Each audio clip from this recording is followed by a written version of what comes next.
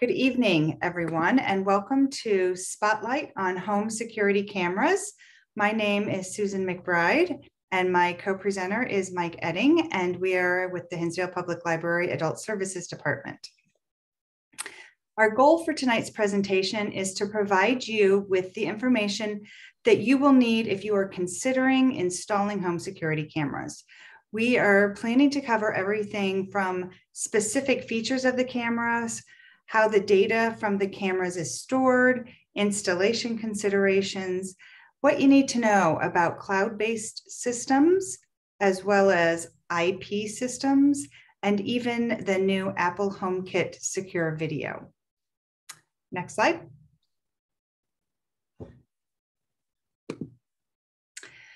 So why security cameras and why now?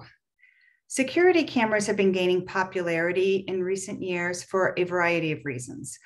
There's more concern over crime, there's the ability to share footage with local law enforcement, and an explosion of easy to install, pretty self-explanatory home security systems that include cameras. And they have been the biggest driving force behind the growth in this interest. In fact, recently, the city of Chicago even announced an incentive program for residents to purchase home security cameras in an effort to help curb crime in the city. But not all security cameras are created equal, and there are important things to consider before you buy and install these cameras. And these range from your own personal privacy and security being pretty much at the top of the list. So the first question is, do cameras actually deter crime? Because that's why many people are installing them. And there really hasn't been a vast amount of research on the effectiveness of cameras in deterring crime. But in general, studies have shown that home security cameras do seem to deter crime. A study conducted by the UNC Department of Criminal Justice and Criminology found that most burglars do consider outdoor cameras and other surveillance signs and equipment when they choose which house they're going to burgle. So there is some evidence that shows that cameras are a deterrent. And do they actually help law enforcement? Police forces across the United States made more than 20,000 requests just last year for footage captured on Rings video doorbells and other home security cameras. So this underscores the rapid growth of these security cameras and the use of them by law enforcement. Some officers have celebrated digital informants for helping them gather valuable evidence and watch over the public at large. But the proliferation of the kind of surveillance cameras that were once in airports, banks, convenience stores, but are now all over our neighborhoods, has also raised some privacy questions, because it's meant that millions of unsuspecting people are being recorded without their knowledge or their consent. Another thing to consider is what's being done with some of the footage that is being captured in the cloud.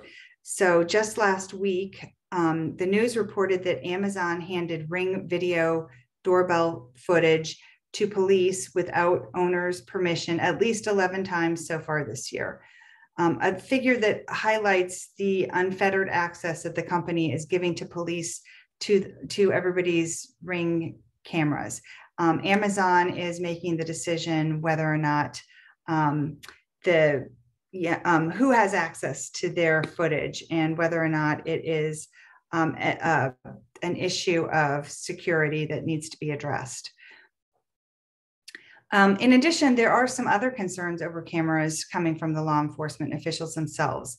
So in South Florida, a gunman who authorities say killed 2 FBI agents at an apartment complex recently saw them approaching through his home camera, and he knew they were there. So that's how he was able to open fire and kill them. So my purpose in raising these points is just to demonstrate that whether to install security cameras and where to install security cameras is a very important consideration. So there are a few different ways to approach the different types of security cameras, and we're going to be talking about this. You're probably going to want to start by considering where you're planning to put your camera. Are you going to have it outdoors? Are you going to have it indoors? Or are you going to have a combination of both? Other considerations would be, how are they going to receive power? Are they wired into, a plug, or are they battery operated? Will they require Wi-Fi or cellular signals? Will video footage be stored on the camera itself or on your computer or in the cloud? And finally, will the camera design work for your purposes and what you're wanting to do? Tonight's presentation is primarily focused on outdoor cameras, but there is a use for indoor cameras as well, particularly in places like vacation homes where you're not there all the time and you just want to keep an eye to make sure that you're notified if there's a break-in or if there's some activity when you're not there. Much of the technology we discuss for outdoor cameras does carry over for the indoor ones as well. In addition, there are the video doorbells, like the Ring doorbells that I talked about earlier. And this is just another type of outdoor camera that is specifically at your door, where you would have your doorbell. And they can be very handy and easy to install. But again, with the video doorbells, you're going to want to pay attention to the manufacturer's privacy agreements. So let's move on to the next slide. So let's start by discussing some of the features that make these security cameras so useful. So today's security cameras are equipped with motion sensors, and the motion sensors are used to trigger the camera to begin recording and to send you alerts about a captured event, whatever it was, whatever motion they picked up. And so that's why having a good motion sensor in your camera is really important, because otherwise you're going to be receiving a lot of alerts that there's been an incident or an event, but perhaps that event is just your neighbor walking the dog, or wind blowing a tree, or it could be any number of things. It's not an actual event that you would be concerned about. So thanks to these built-in sensors that monitor the camera's field of view for movement, you can go about your daily business confident that you're going to be automatically alerted to any suspicious activity in your home. If you didn't have motion sensors in your camera, you would have to just keep your eyes glued to your camera feed on your phone or your computer, because otherwise you wouldn't know when an event occurred. So that's why they're so important. There are basically two technologies when it comes to motion sensors. One is called passive infrared, and that is, it detects motion by the ambient heat that is emitted by living things. So it's only going to pick up objects or things that emit heat. This is the type of sensor that the Ring doorbell uses. The second type is called computer vision. This is a little different type of technology. It is the type of motion sensor that is used in most home security cameras. This is a broader approach where the camera software analyzes sequential frames of live video, and it looks for differences and registers motion event when a big enough change is detected. The idea behind computer vision is to detect motion and, if possible, to determine the shape of the object that moved. So it can, using algorithms, figure out if it was a person, if it was a car, if it was an animal, if it was a package delivered by, Amazon or whatever. And so it can be a very useful technology. Nest cameras use computer vision for their motion sensors, if you've heard of them. So a couple of the pros and cons. One of the benefits of using the infrared PIR sensors is that they tend to be more reliable to filter out inconsequential activities such as curtains fluttering in the breeze, or light streaming through a window. It's also very power efficient. So if you're using a battery operated camera, then having that infrared technology will help extend the life of your batteries. The main advantages of the computer vision motion detection is that it does allow for a greater analysis of what the camera's picking up. And so it can identify the object that is creating motion a lot better using these advanced features like person detection, or even in some cases, facial recognition technology. So it's a pretty cool technology to have built into your motion sensors. The one thing I will say though is that with the computer vision, a lot of times you do have to have a subscription to the camera's manufacturing to get your alerts through them, and you pay for the subscription in order to receive information about what the events are and the analysis of the event, whether it's a person or a car or whatever. So how do you get the most from using the motion detection of your camera? Well, the first thing you want to do is make sure that you follow the instructions that the manufacturer has provided in terms of where to place the cameras. You also want to take advantage of any opportunity that your camera gives you to help it learn, whether it be changing the sensitivity of the infrared, or letting it know when an event is not a consequential event, and helping provide feedback, whether the motion is interesting or uninteresting. This will help the algorithm come up with a fine-tune itself so that you get a better sense of what the motion is that's causing your camera to turn on. You can also experiment with your camera motion sensitivity settings until you find the notification frequency that's more accurate and less annoying. And then finally, you will want to take advantage of your camera's ability to identify activity zones. And what that is, the activity zone is the area that you have identified for your camera to pay attention to.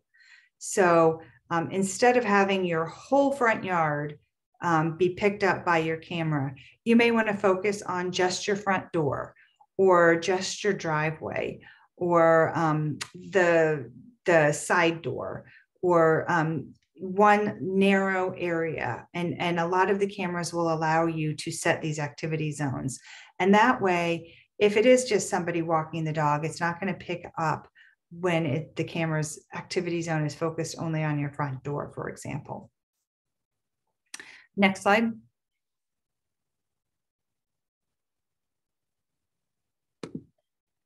So internet requirements. Home security cameras will require the internet. They send out alerts with videos using the internet, and you receive these alerts using the internet. So you are going to need a good upload speed where the cameras are located, and a good download speed where you're going to be, where your viewing device, like your phone or your computer, is located. And usually the bottleneck is the upload speed at the camera's location. And the upload speed refers to how many megabytes of data per second that you can send information from your camera's location to your phone's location or your viewing location. The download speed will refer to how fast you can receive the information at your phone. And so you want to make sure that you've got sufficient speed that your camera is able to actually send you the information, because what's the point in having the camera if it's not able to get it to you? For best results, you're probably going to need to have at least 2 megabytes per second up to 4 megabytes per second for both your upload and your download speed for each camera. So if you're going to have multiple cameras, that's going to add to the amount of internet speed that you're going to need. So 3 of the most commonly sold manufacturers of home security cameras are Ring, Next, and Arlo. And Ring recommends 1 to 2 megabytes per device for both upload and download speeds. For Nest cameras, depending on the camera and video quality, the required internet speed is anywhere from 0.5 to 4 megabytes of bandwidth. And then the Arlo camera recommends between 0.3 and 1.5 megabytes per second. Next camera, or next slide, sorry.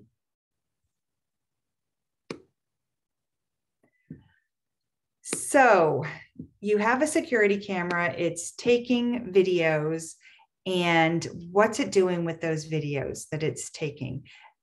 They need to be stored somewhere because if something were to happen, you need to be able to go back and review the footage to determine what happened and who the perpetrator might be, for example. So where do you store this data? Well, it can either be stored locally, and by that, that means a couple of things. It could be stored on the camera itself in a micro SD card or some other card, or it could be stored on your computer, or it could be stored in the cloud. And there are pros and cons with both of these options.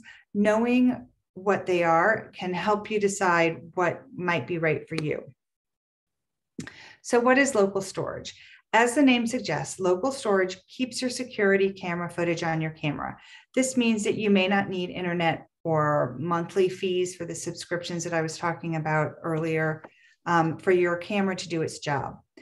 Plus, your recordings may be less susceptible to data breaches or to someone watching them without your permission.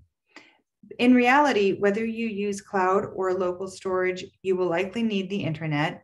And we'll get into that a little later in the program. Most security cameras that store local video do it in one of 3 ways. The removable storage, like I mentioned, like a micro SD card. And this allows you to swap memory cards between devices. So you can take what was on your camera and watch it on your computer, for example. Another is external storage. This is a traditional method for storing footage from multiple cameras in one place. You can use an NVR, which is short for network video recorder. And I don't know, Mike, are you going to be getting into that maybe a little later? Yes. Yeah. And the cameras will use video cables or Wi-Fi to link to the NVR, and then it will process and store your videos for you on a hard drive. And Mike is going to get into that. And then the other option would be built-in storage on the camera. The downside of this is that there's no way to increase it, and it's usually pretty limited. So that's not really a great option. So that's local storage. Cloud storage is the other option, and cloud storage will save your videos behind usernames and passwords and encryption on a secure remote server, we hope. And if you do use cloud storage, you want to make sure that you use extremely safe passwords. So, you know, a string of gibberish, and you want to use the 2-factor authentication. Just, you don't want anybody to be able to access your videos from the cloud. Cloud-based storage is wholly dependent on the internet, so there's no way to record videos if your camera's offline. But it is a great way for keeping your videos safe. If your camera gets stolen, for example, the video isn't being stored on the camera itself, so they won't have access to that.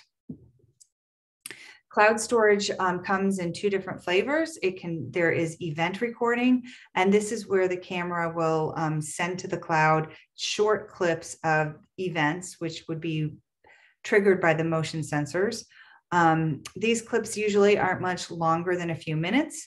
And that's the most common type of cloud storage because it uses less internet bandwidth. It helps with battery-powered cameras to go longer without recharging. So Arlo cameras, the Ring stick-up cam, and Wise cameras all use this event-based cloud storage, for example. The other type of cloud storage is continuous recording. This actually saves everything that the security camera sees. So it has your whole library of your security camera. And this is ideal for events that last longer than a few minutes, but it does require a wired power source and a lot of internet bandwidth. Finally, one final note is that cameras that use this continuous recording usually use event recordings to help you spot activities. So you don't have to sit through days and days and days of watching the video. It usually marks where there is an event so that it's easier to find what you're looking for. Next slide.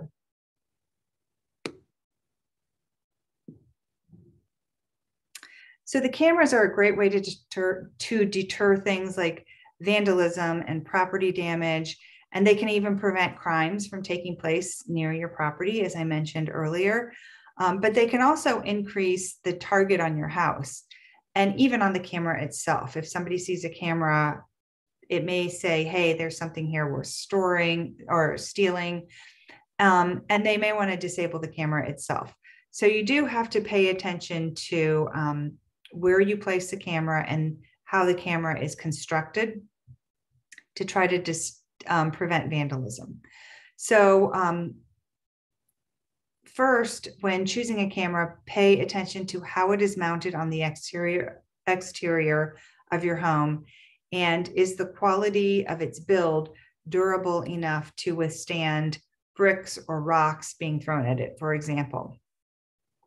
Some highly recommended cameras are mounted using magnets, which are not vandal resistant. Arlo is a great example. Arlo cameras, for example, are great cameras with really good motion sensors, but they are marketed by saying the Arlo 4 comes with a strong magnetic base, so you can easily detach and reattach it. Since the batteries need charging at least every 6 months, that will definitely come in handy. Well, yes, it will come in handy if it's easy to remove, if you have to replace the batteries or recharge it. But if it's easy to remove, then it's also going to not deter would-be criminals from removing it and not getting themselves videotaped. So that is something to pay attention to. If you want to prevent vandalism from on your camera, you want to place it as high as possible. The higher your security camera is mounted, the harder it becomes for vandals to damage it. The thing you have to keep in mind is that the higher you mount the camera, the smaller the subjects will appear, which can make it difficult to distinguish them. So you just want to make sure that you choose a camera model that has the zoom and the resolution that will provide adequate identification of anyone who breaks into your property from the height that you want to place it. Another strategy could be to consider hiding the camera, finding a hiding place. If vandals or criminals can't find your security camera, then they can't vandalize them. So you can tuck your cameras into nooks and crannies or hide them kind of under the shadow of gutters. You just want to take into account the fact that if it's hiding behind something, that the camera view is not being obstructed by whatever it is that it's hiding behind. You also want to make sure that you monitor your security feed. A security system isn't any good if it's never monitored. And vandals and thieves have a knack for figuring out whether you're routinely checking your security footage on your camera. And if and they know that there's a good chance that they'll get caught or arrested, they're far less likely to come to your property. So just keep an eye on the feed and don't ignore those alerts as they pop up. And then the other thing you can do is to install vandal-proof security cameras. And Mike's going to talk a little bit more about some of the more durable security cameras at the end of the program. But you do want to make sure that you routinely check your cameras. You want to make sure that they're working, that they're in good shape. and make sure that you're dealing with any damaged equipment so that you can have the peace of mind from your security cameras. Next slide. So this is just a quick table to discuss camera build. And in addition to preventing thieves or vandals from damaging or stealing your camera, another important consideration for outdoor cameras is how well they're going to withstand the outdoor conditions. It's important to take into account the camera's temperature range as well as the IP rating. And so in our climate, we see temperatures, from 0 degrees or even colder to up, 100 degrees Fahrenheit. So you want to make sure that your camera is rated to work within that temperature range if it's going to be outside your house. A camera's IP ratings will tell you how resistant it is to both solids and liquids. So for example, it uses a 2-digit number. And the first digit will refer to how it resists solids, and the second will cover liquids. So for example, if an outdoor camera has an IP rating of 65, which is common for many outdoor cameras, then it would be completely dust tight and able to withstand low pressure water jets, which is sufficient for rain and snowstorms. Most security cameras will claim that their outdoor cameras are either weatherproof or weather resistant or waterproof, but these terms really don't mean anything. You really want to look at the IP ratings just to make sure that they are going to be protected from the elements when they're outside your house. Next slide. So finally, you want to consider where you're going to place your cameras. This can help you figure out which cameras are best for you. So outside your house, which is primarily what we're looking at, there are a few key positions where you want to have your camera focused. The most obvious is at the front door. You might assume that intruders are always sneaking into the side or back entrances, but statistically, 34% of burglars use the front door. And it's also where package thieves are going to strike. So making sure that you get that front door covered with your camera is really the first and most important place to angle your camera.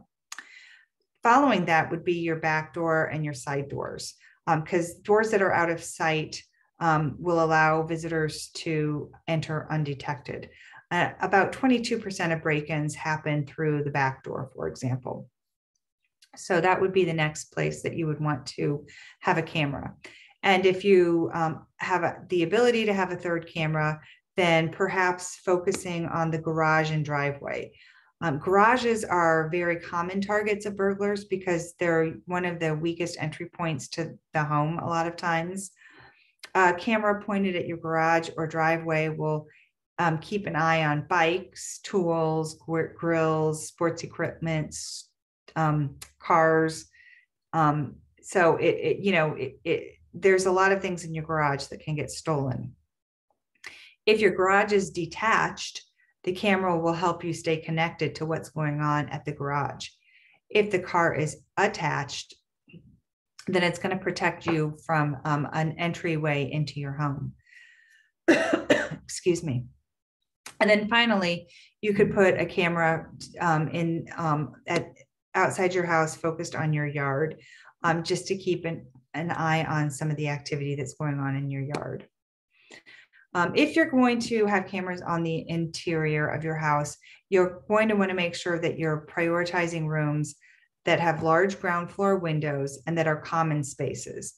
So family rooms or kitchens, maybe hallways. You don't want to put them in private spaces at all, ever.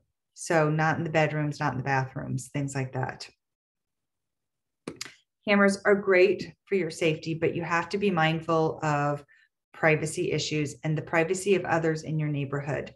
So you want to check in and make sure what the laws are for the area where you live. But in general, you can have security cameras focused on your yard. You can have security cameras focused on your neighbors, the outside of your neighbor's fence.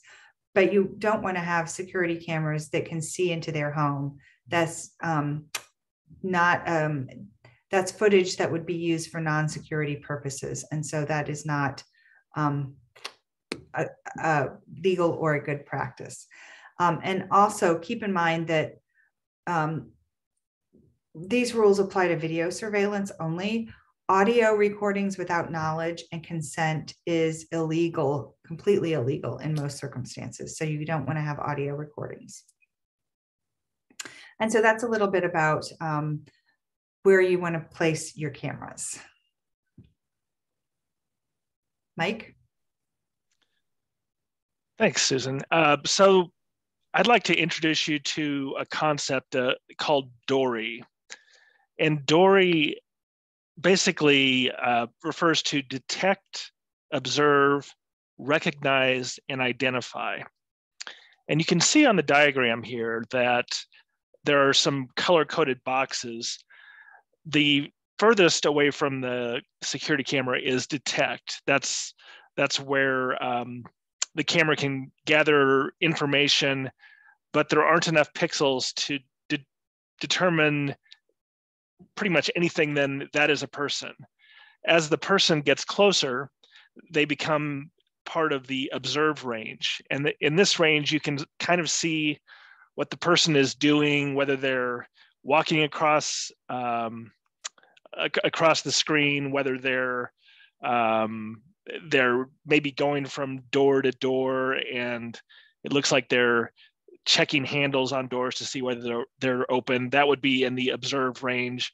Recognize is closer still, and this is if you know who a person is, you can identify them maybe by the way that they walk or their favorite coat that they wear all the time.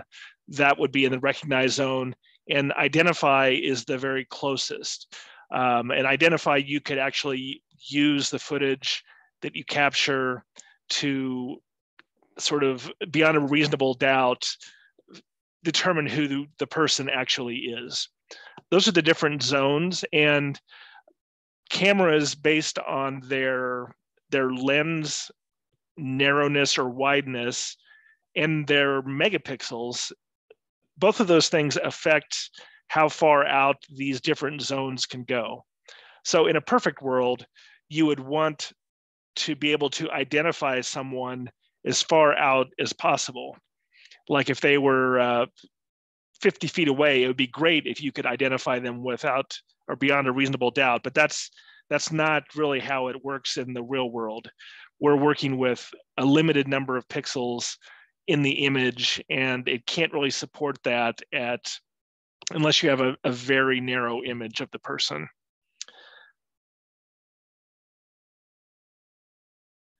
So security professionals use DORI, that's the acronym DORI, to determine what types of cameras and lenses are appropriate for your situation.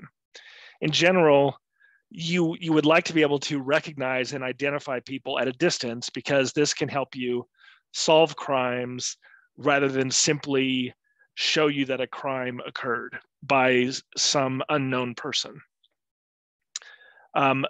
One important thing in this whole calculus is the lens choice. And specifically, should you be using wide angle lenses or more narrow angle lenses? I mention this because cameras in their marketing information often push the benefits of wide angle lenses, intimating that you can cover your whole front yard with a single camera because of the incredible field of view it has. What they don't tell you is that when you do select a camera that's very wide, you have to be very close to a wide angle lens camera to get that identification and recognition.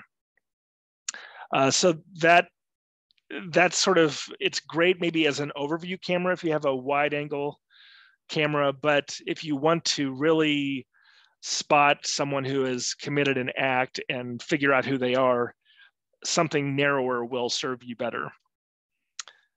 In the light blue chart on this slide, underneath the colored DORI, you can see the distance from the camera in meters for a I think it's 2.8 millimeter versus a 3.6 millimeter camera. And the recognized figures jump from 11 meters to 14 meters away when you move from that wide angle 2.8 lens to a somewhat narrower 3.6 millimeter. And cameras come in many, many different sizes. You could get a 6 millimeter or a 12 millimeter camera. So you can imagine how that would increase the distance from the camera for identify and recognize.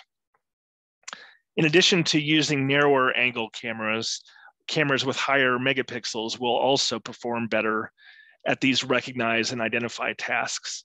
You can see people at longer distances, though we'll talk in a little bit about why megapixels aren't the whole story when it comes to things like low light especially. So we've been talking about this kind of in a theoretical way. Let's get a little more concrete. I'm going to switch slides here. There's this lens calculator that has been put out by a company called the Internet Protocol Video Market, where you can actually plug in certain cameras into their little calculator. You can see on the lower left-hand corner, this is a screenshot from their website. So I put in the Hinsdale Public Library's address, 20 East Maple, and you can see an overhead shot of the library. And then it looks like they have a camera looking away from the entrance of the library towards the village hall. And the camera that I have in this screenshot on the left-hand side of the screen is a Ring floodlight camera, which has this super wide, I think it's almost like 180-degree view. So you can capture a lot of information there. But if you look below that image with the cars of the driveway, you can see at 50 feet what kind of resolution you would get when looking at a person. And you can see, you can barely tell it's a person even in that image. So as a way of contrast, I've plugged in some other cameras, a series of 3 4 megapixel cameras. And each of these cameras has the same sensor, but they have different focal lengths, a 2.8 millimeter lens on the left, a 3.6 in the middle, and a 6 millimeter on the right. And you can see in the image here that as you get narrower in terms of the field of view of your camera, you can see much more detail in the person's face. So this is just something to keep in the back of your mind. You could try this calculator out. It has a lot of cameras, but it doesn't have all cameras that you might come across. And some of the cameras may be slightly out of date. So use it as a general tool, but I really like how this can show you the impact of choices you make specifically in terms of focal length. Moving on to a slide I entitled Chasing Megapixels. So there's a phenomenon colloquially known as megapixel chasing, where people buy securities for the first time and they think that the most important thing or the most important feature of a camera is the number of megapixels it has. I certainly have been guilty of this early on in my investigations of security cameras. And I think this is because we've been conditioned to believe that higher resolution images are always better, whether they're in 4K TVs, in our phone screens, in digital cameras, or even in computer monitors. But in reality, the situation is often a little more complicated than strictly megapixels. And this is especially true in security cameras. One factor which I think is at least as important as megapixels is the sensor size of your camera. This is the rectangle of photosensitive receptors inside your security camera behind the lens, which captures the light and the colors in an image. The general rule is that for a given megapixel count, the larger the sensor, the better the image quality. So if you have a larger sensor on a 4 megapixel camera, it will be less noisy and less grainy than an image than a smaller sensor on a 4 megapixel camera, which packs those 4 megapixels in quite densely.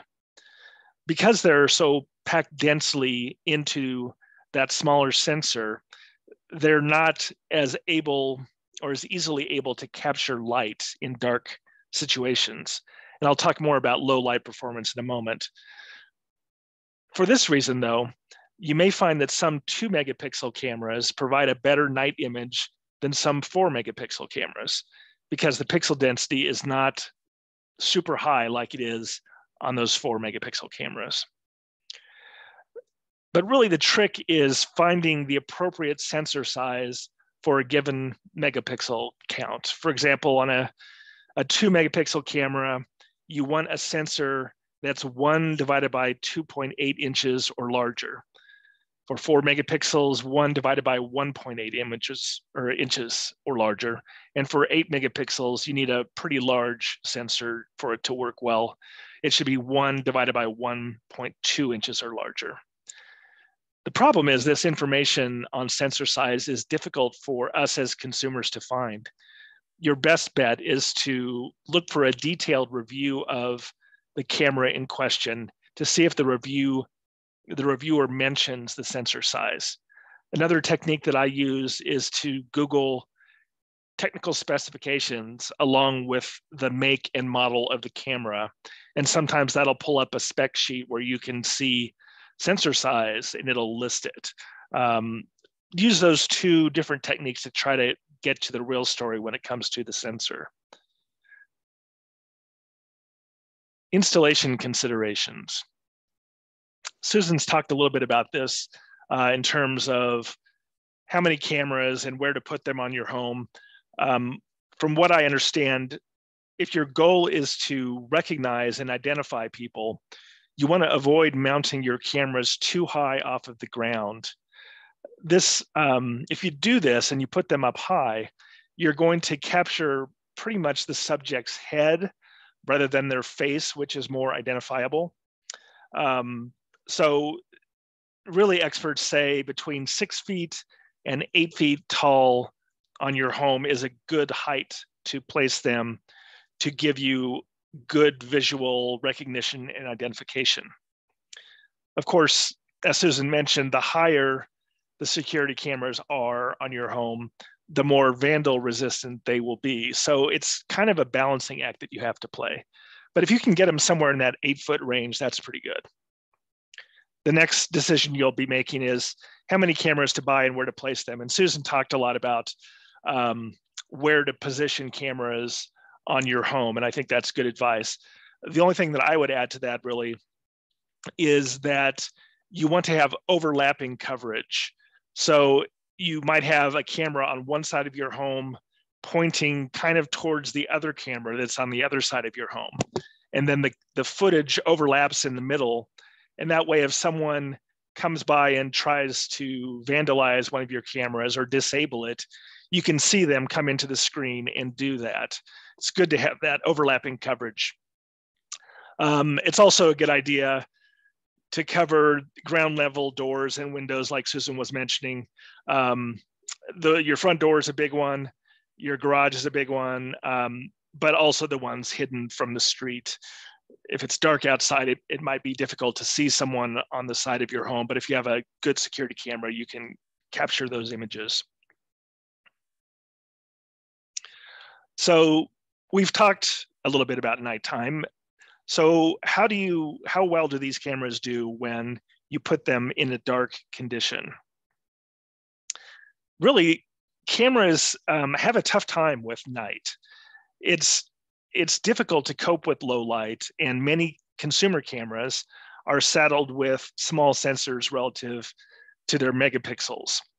This can yield a blurry or a noisy image at night, or even both. And the blur happens when the camera's shutter speed is not high enough to capture the image.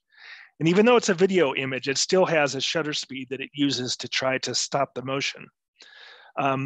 If you have too high of a shutter speed, like your camera is trying to adjust for the lack of light by lengthening the shutter speed, it's going to yield a blurry mess when you try to pause your video. In addition, the noise level of these pictures can be so high in night images that you can't readily make out details in their face because it's so grainy or so noisy. Cameras tend to handle night in a couple different ways. They might try to maintain a color image at night, or they might switch to a black and white mode at nighttime, which is better able to provide a crisp image than a color image.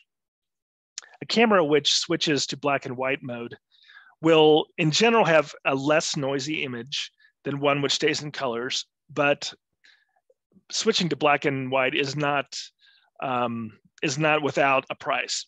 Namely, you eliminate what might be important information, like the color of a car in a frame that the perpetrator uses to escape. That wouldn't be visible in a black and white image.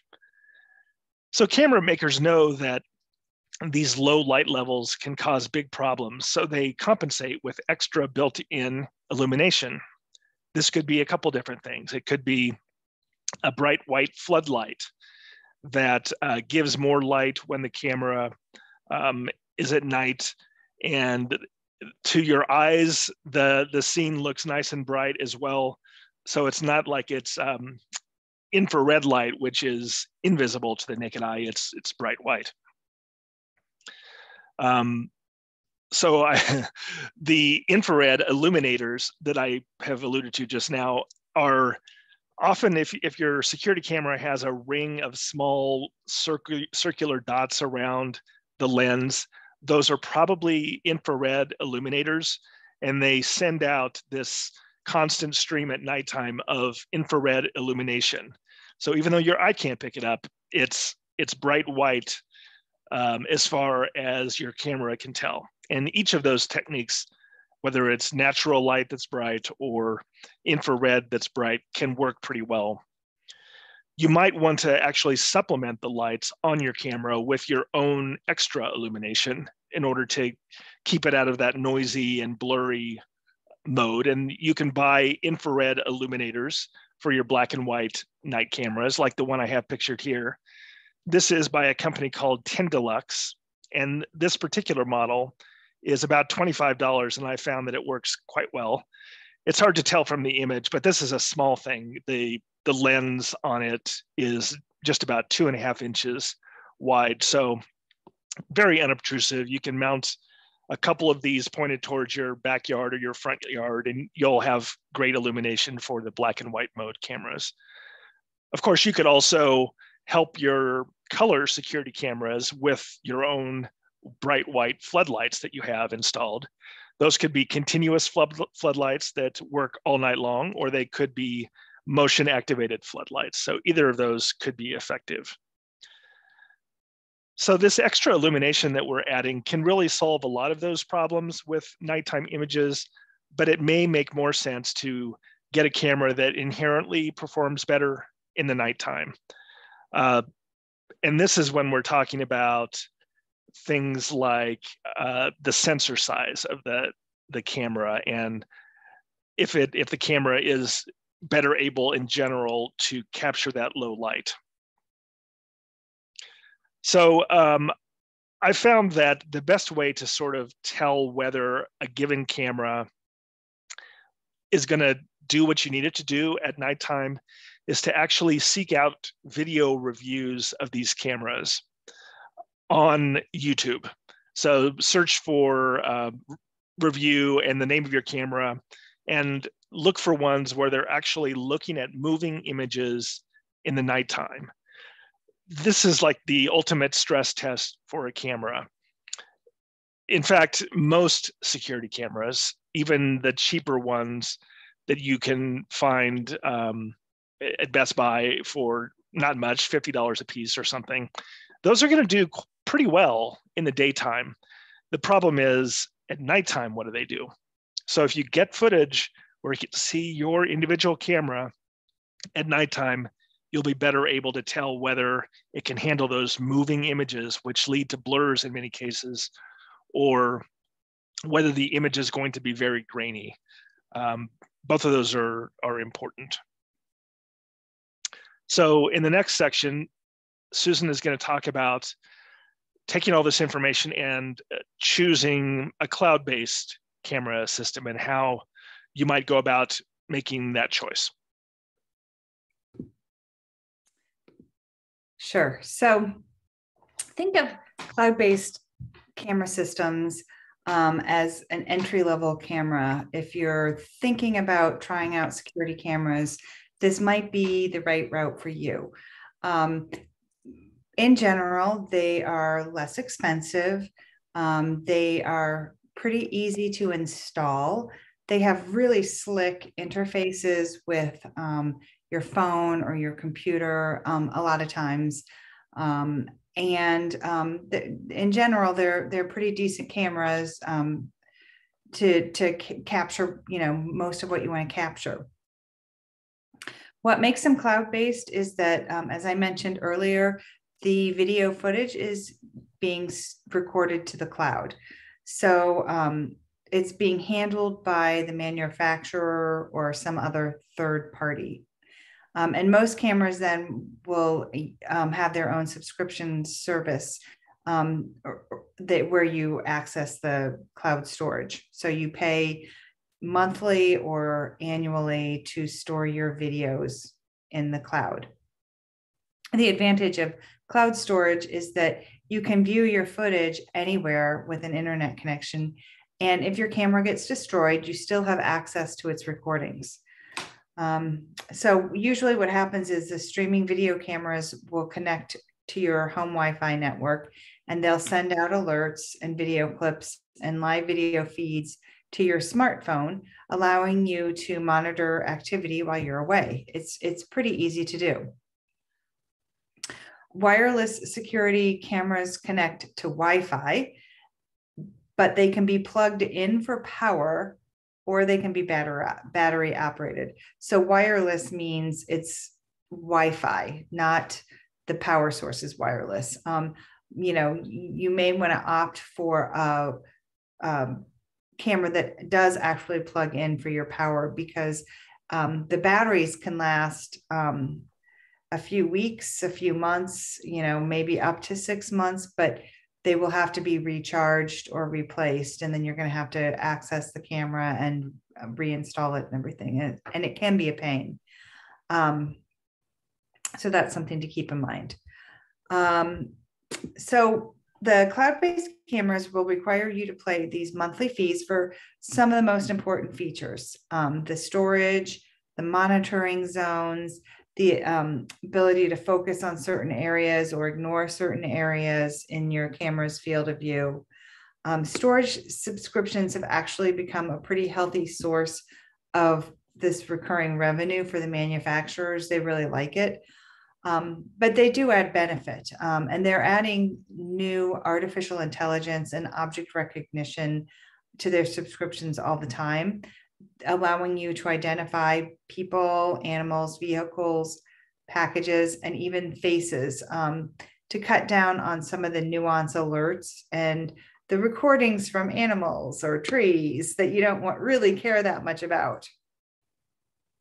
So a few companies like Ring and Wise are working on custom artificial intelligence features so that you can train your camera to pick up on certain changes, such as whether a car is parked in your driveway. So that's a little basic information about cloud-based cameras. If you want to go this route, you're going to start by looking at what type of camera you want. So you could get a security camera, a video doorbell like the Ring or some of the others, or one of the floodlight cameras like Mike mentioned. So you kind of need to start by what is going to meet your needs, and what type of camera would be best. And then you're going to look at what type of power source are you wanting? Do you want it to be hardwired into your house so that you don't have to change the batteries? Would you prefer an easier install and you don't mind charging those batteries every once in a while? but that's probably going to be your second choice. And then you're going to want to look at the cloud storage plans that the camera manufacturers offer. You want to know how much free cloud storage comes with the camera, and then how much additional storage costs. Many of these cameras won't let you download clips to send to authorities unless you pay for a subscription. So that's something important to keep in mind. And the amount of free online storage and paid subscription storage varies drastically among manufacturers, and even within the manufacturers, the different models of cameras. So make sure you do your homework and you look into what those subscription plans cost. And then another thing you're going to want to consider is your privacy. These cameras do provide some peace of mind, but it's worth remembering that they also provide a view into your home and they connect to the internet. So if you can watch your home from your phone, through the internet, other people can too. The manufacturer may also have access to the video. And so you want to make sure that you're using unique usernames, difficult to guess passwords, and the two-factor authentication as an extra layer of security, as I mentioned earlier. So in terms of specific cameras, the Arlo Pro 4 Spotlight camera is one of the most highly rated cameras right now. It's a cordless camera, and it does require a subscription to their cloud-based storage, which is known as Arlo Secure. And this records clips and then helps you distinguish between the people, pets, packages, vehicles. So it uses AI to help you figure out what the event is. It captures good video quality and clear images both in the day and at night, and it can record up to 5 minutes of continuous motion. But that will drain the battery, and it is a battery operated camera. So something to keep in mind is the longer the continuous videos, the more battery use. And then another highly rated outdoor security camera that is part of the cloud-based cameras is the Nest Cam IQ Outdoors. And it also records continuously 24 hours a day, but it connects through a wire in your home. So it doesn't have any batteries, which makes it a little more practical. And it's a little bit more expensive. It's around $300 to $350. The Arlo Pro usually runs about $200 or a little less. Installation is a little more difficult because it is wired and not battery powered, but it's also not as easy to remove. So different things to consider. So that's a little bit of the basics of the cloud-based camera systems. Mike's going to give us some more information about other options. Thanks, Susan. I'm going to briefly talk about Apple HomeKit Secure Video. I think it's kind of a unique thing that Apple is offering, and it has some nice features for a relatively small monthly fee. The catch here is that it only really makes sense in Apple-centric homes. If you have an Apple TV, if you have iPads, if you have an iPhone, that sort of thing, that's where it would make a lot of sense when you have that synergy. So the specific requirements for Apple HomeKit Secure Video, which is a mouthful, are you need a compatible video camera. And these are not necessarily the ones that you're going to easily find off the shelf. You might have to order them online.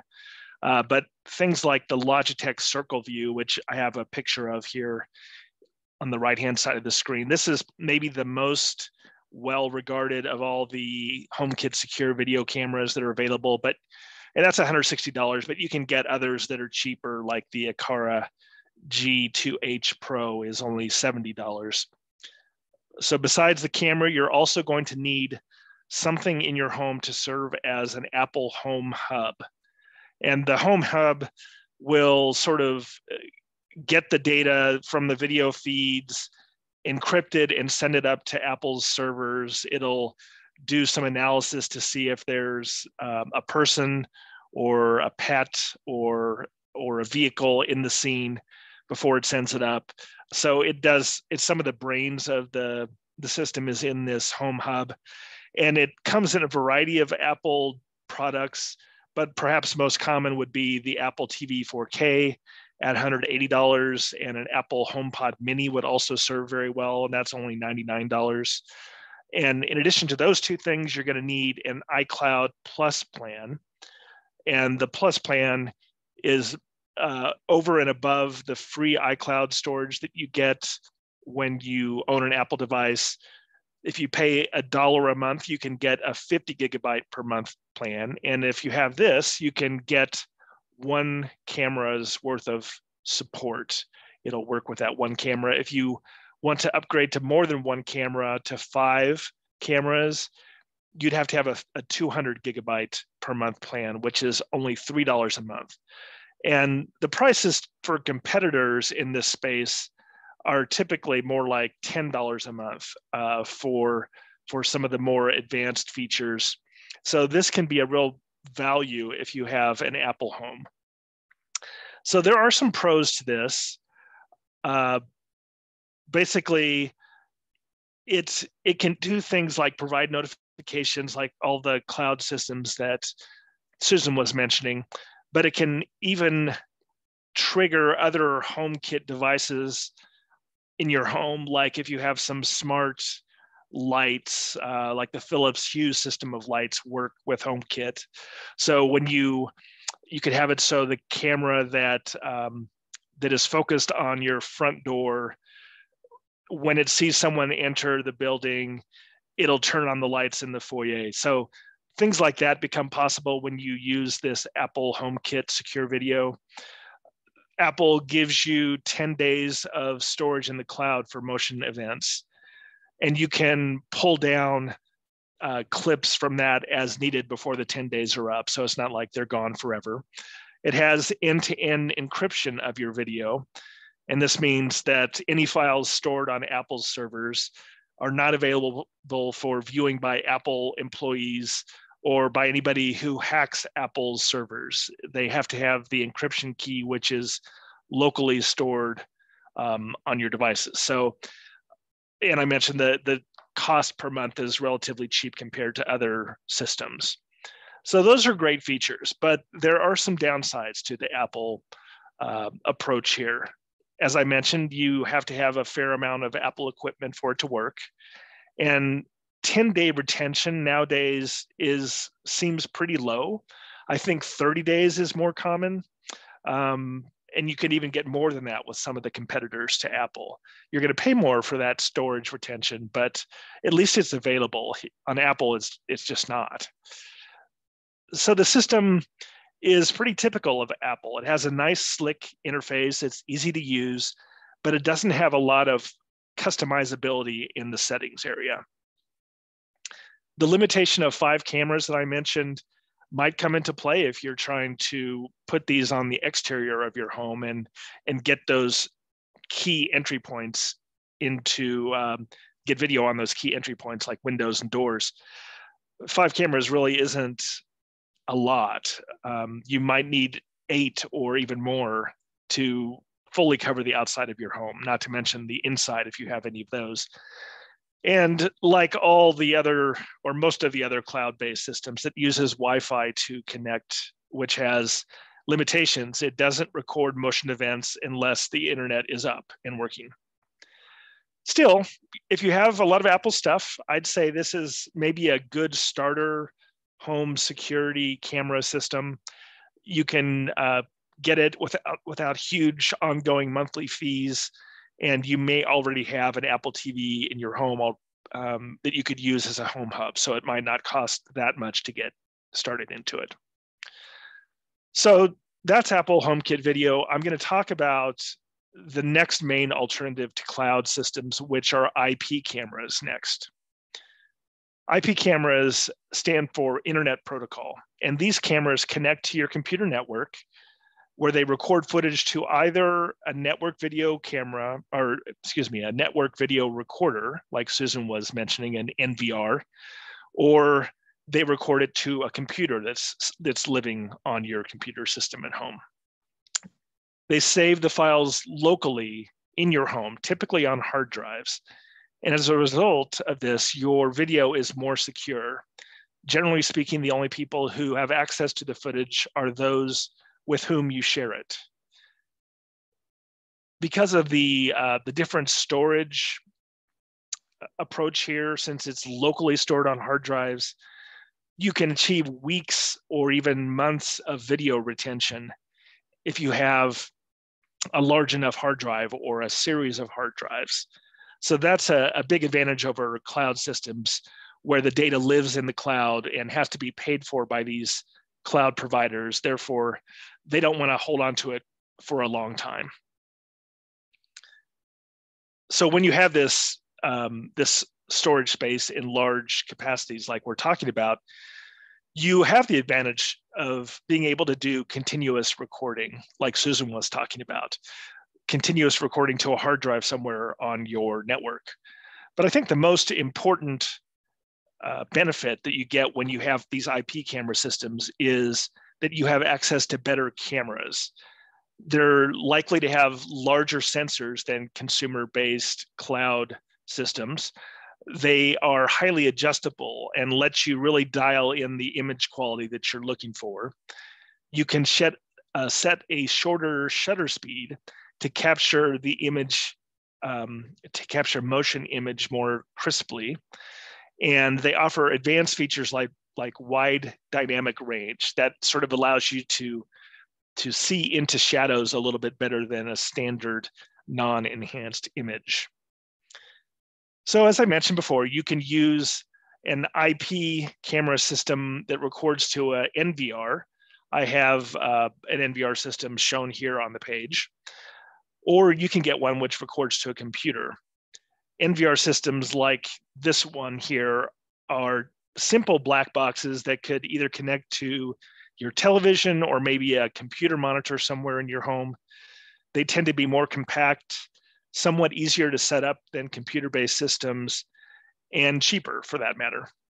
Computer-based systems, in contrast, are much more customizable and have more features, but can also be more expensive and complex to set up.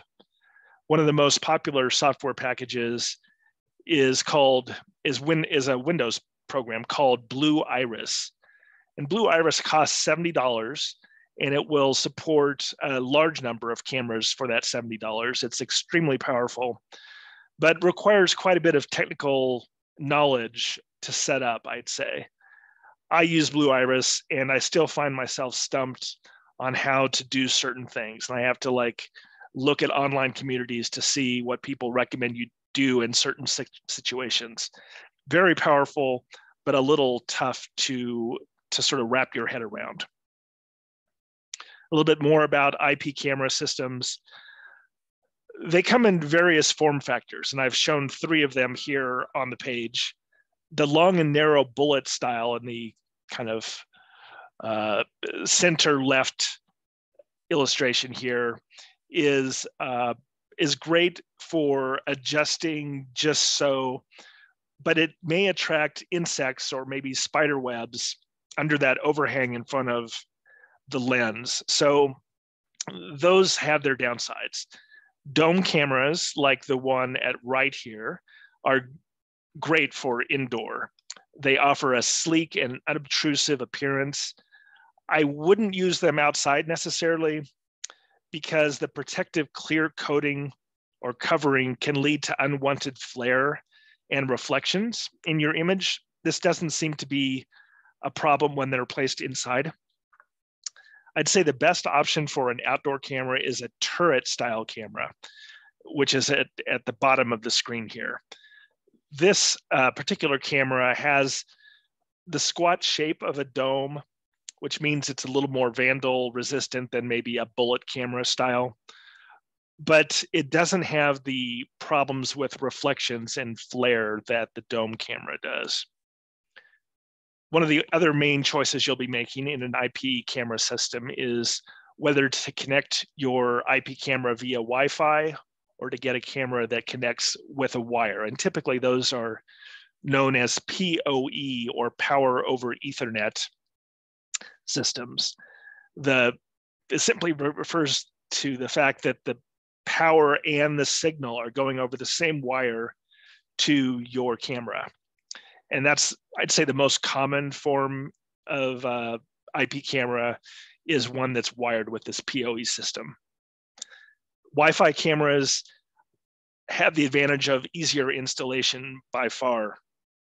They are subject to the signal interference with the Wi-Fi in your home.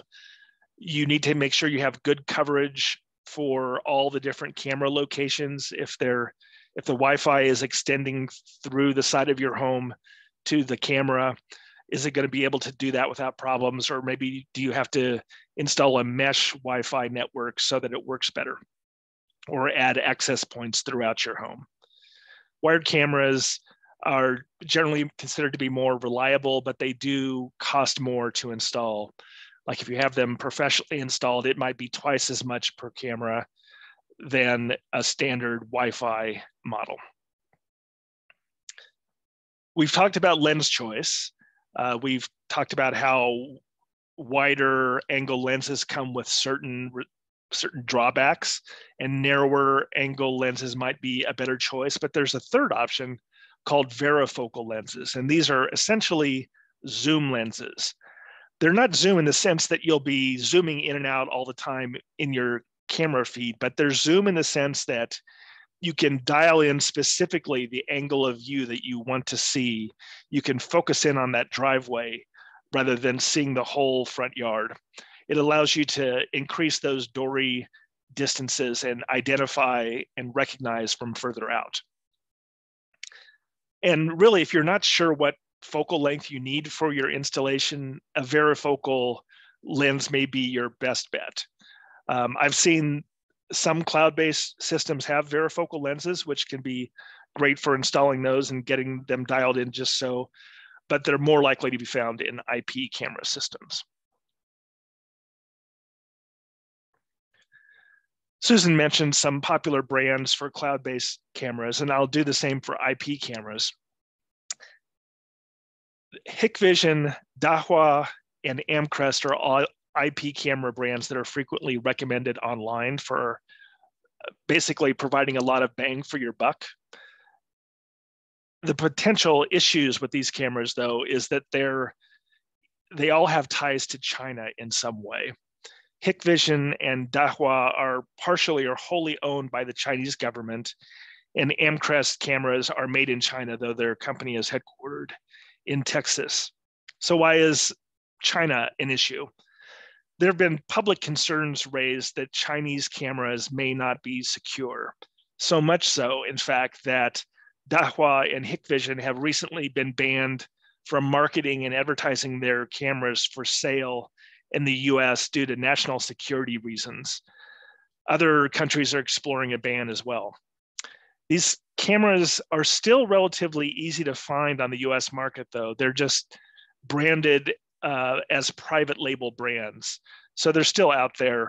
If you want to avoid these Chinese type cameras, you'll need to be fairly careful because a lot of the sort of generic ones are made in China. If you do decide to get a camera from Dahua, Hikvision, or Amcrest, I would look for settings in your computer's router to see if you can block traffic from these cameras out to the internet so they can't phone home and send sensitive information out. You might say, well, what am I supposed to do if all of the low-priced cameras are made in China and I can't really trust them? Well, you might want to get an American-made camera. Axis and Avigilon are two brands to consider. They're made in the United States. They're very high-quality cameras, but they typically cost 3 or 4 times as much as these Chinese cameras. You might also consider Bosch cameras. It's a German company, but some of their cameras are made here in the United States, so you would get that made in America benefit. They're priced similarly to Axis and Avigilon, and they also offer great performance. And finally, I want to spend a few moments talking about Reolink. Reolink, if you're not familiar with them, is a Chinese-made camera that has gotten a lot of attention for its low price, and these are well under $100. They're seen by many as good entry-level alternatives to cloud systems. The problem with Reolink, in my experience, while they perform great during the daytime, offering a beautiful color image, they offer poor performance at night. At least the Reolink camera that I owned had extremely blurry video at night. So early on in my camera journey, I bought this Reolink RLC 810A. And once I noticed its blurriness problems at night, I put it in a box and bought other cameras, and I haven't pulled it out since. Your mileage may vary, of course, and Reolink certainly might have improved their low light performance since the days of this camera, which is still on sale, by the way. But I thought I'd share my personal experience with you. So looking at the totality of IP cameras, they're great at a lot of things, but they do have some downsides. Compared to cloud-based systems, IP camera systems are more complicated. If you're just looking to set something up, put it in place without a lot of tinkering after the fact, IP cameras are probably not for you. Similarly, IP cameras are more expensive to install. This is especially true if you use the wired PoE cameras, which are the common type. And finally, while the NVR and computer-based systems are more powerful and more customizable, they're also more clunky and inelegant compared to the cloud-based software interfaces, which are very refined and polished. I think these IP camera systems interfaces are improving, but they have a long way to go really to match the streamlined elegance of cloud-based apps. So when you take all of this information, in conclusion, there are some things that you need to consider. Does a security camera system make sense for you? Are you willing to live with the possible privacy implications of a security camera system? Do you think that there's a sufficient reason for you to have one? And how big do you want to go? Do you want to have just a camera or two, or do you want to go full bore with cameras on all sides of your home? These are all things that you have to think about. If you do put these security cameras in place, you'll need to determine what's the most important thing to you. Do you want the convenience and easy installation of a cloud-based system? Or do you want the security, reliability, and privacy that you get with an IP camera system? And there's a whole ton of decisions you'll be making along the way as you go down this route, whether to get wide, narrow, or varifocal camera lenses. How many cameras will you need? How high will you mount them off the ground? How many megapixels will they be?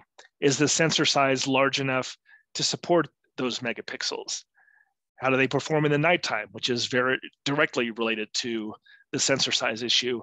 How's the build quality, like Susan was talking about? Are they vandalism resistant? Will they repel water and that sort of thing? There's a lot to think about here. While we can't say definitively what's best for your family, you'll have to make those decisions yourself. We hope that Susan and I have given you some things to think about and some factors to consider as you're looking at one camera model versus another camera model. And then you can make your own informed choices as to what's best for you. At this point, Susan and I would like to open the floor for questions that you may have. You can use the Q&A button or the chat function if you're more comfortable with that. You'll see that on the little navigation bar for your Zoom.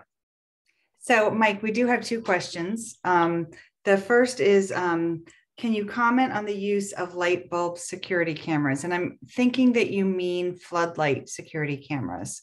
And Mike, you touched on that earlier. I don't know if you want to handle that one.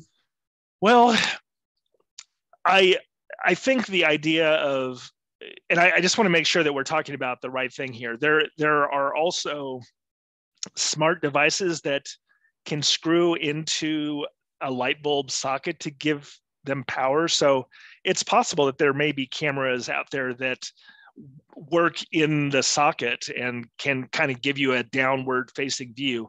I don't have any particular knowledge of those, but as Susan was mentioning, floodlight cameras where the floodlight is integrated to the sides or maybe all around the camera can be a good way to get illumination on the scene and keep it in that sort of color mode rather than switching to black and white mode.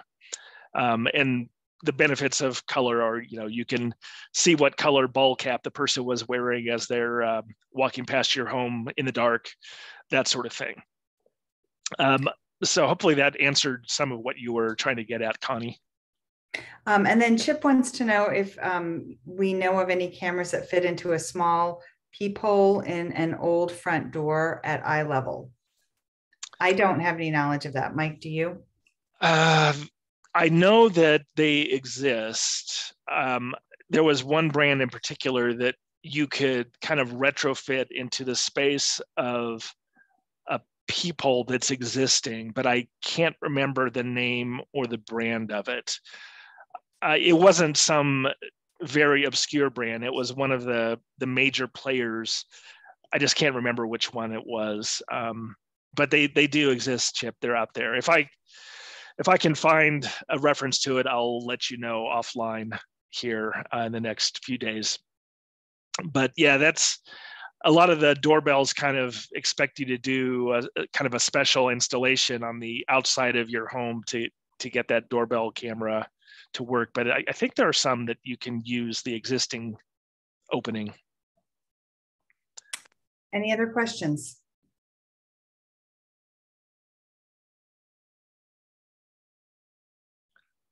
Anybody have any particular history with security cameras and have found that certain ones work very well for you? We'd love to hear that as well.